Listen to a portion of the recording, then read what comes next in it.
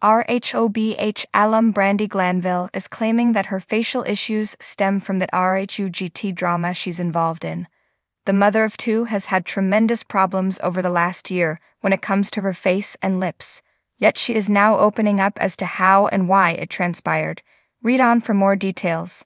Around a year ago, Brandi Glanville set off to Morocco to film her second RHUGT.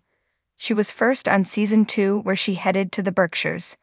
There she mingled with Dorinda Medley, Tamra Judge, Vicky Gunvalson, Phaedra Parks, Eva Marcille, Jill Zarin, and Taylor Armstrong. It was so successful that some of those ladies were matched with other alums for another trip. Gretchen Rossi from RHOC and Caroline Manzo from RHONJ along with Alex McCord from RHONY joined in. This was a fun cast that was ready and raring to roll until all heck broke loose.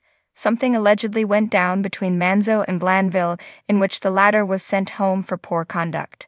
Additionally, Manzo apparently felt violated, and there was a huge scandal, so much so, it is questionable if that season will even see the light of day.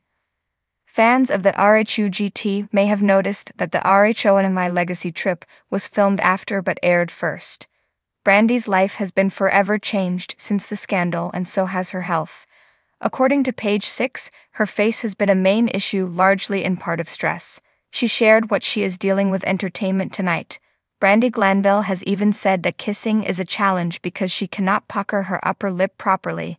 More so, her podcast has been suffering since she cannot record.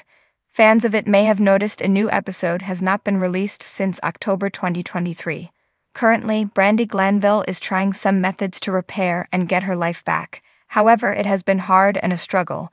She cannot say much regarding the incident in Morocco as she has a lawyer involved.